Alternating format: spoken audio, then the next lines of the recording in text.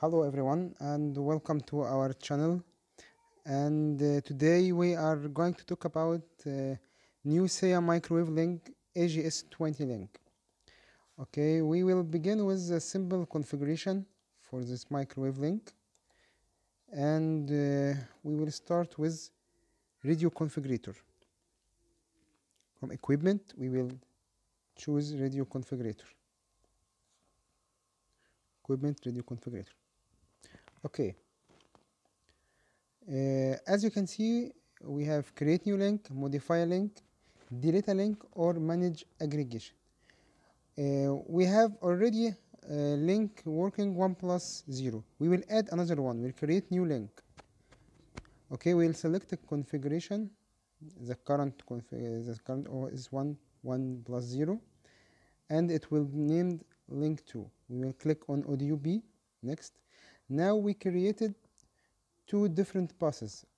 Each microwave link is 1 plus 0 link for two different buses, and we will see that another TX audio P and RX audio P will be added, but with audio hardware failure, as no RAW or no audio exists at this indoor unit. This indoor unit is only connected to one RAW, but this video is for example. Okay, applying changes take some time. Okay, now we can see that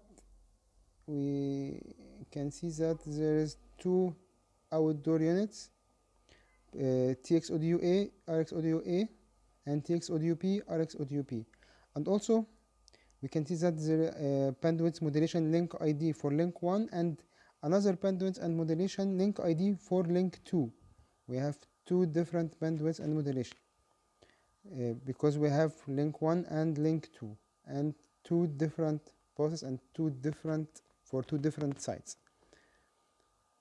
Okay, this is bandwidth modulation for link 1, and it's in a status in a good zone, as you can see, and the other link bad zone where no RAW exists, no outdoor unit exists for the link.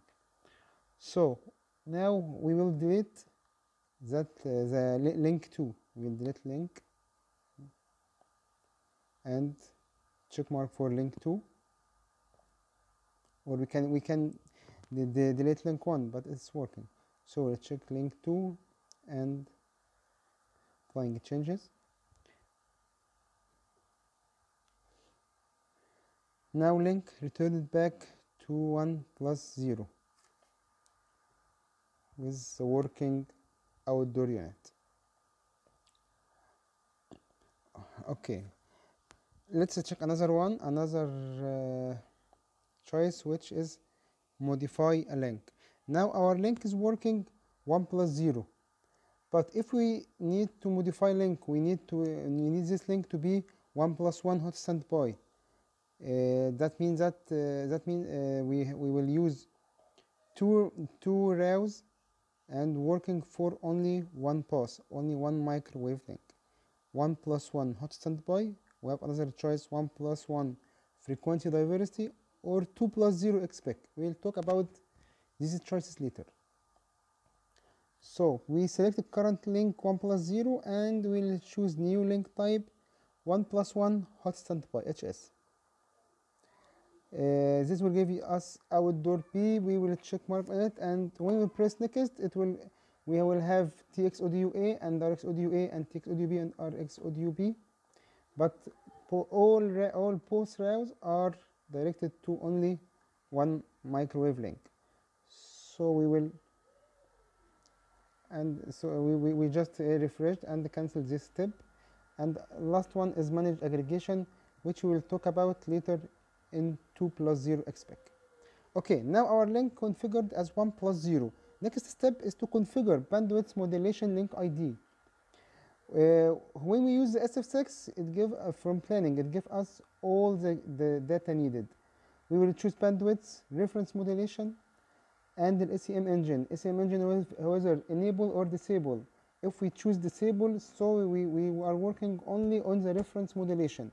But when we apply enable, so it will give us the lower profile and the upper profile, and the link adjusts itself to work through these tabs. Last step is radio branch link. Radio branch link 1, which is to set the frequency, the needed frequency given by the planning team. We choose the frequency from frequency table, or we can write the frequency. Also, we choose the audio power. So here it's working on 1 dBm. We can choose 7, 5, 21.